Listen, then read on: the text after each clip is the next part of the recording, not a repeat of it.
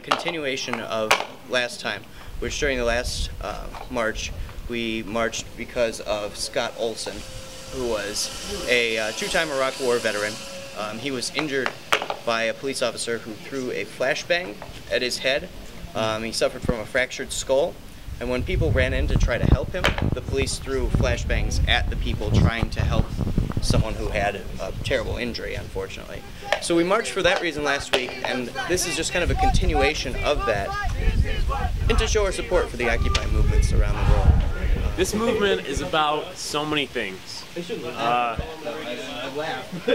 about the fact that there is still some of these no competition for where I can get the internet from in the city of Charleston. I've only got one option, and that is to go with one company, which I won't name. But there's the biggest 6 corporations in the nation are eating up all the competition everywhere. Because it's something that means something. It's not just going out with friends to hang out. It's actually going towards something that makes a difference, or we're trying to make a difference. The last march we had probably about 30, 35 people, something like that, I would say. So it was a good amount of people, and a lot of times there's people out here who are kind of dwindling a little bit because it's getting colder, but you know, it's something that we're trying to stay up with.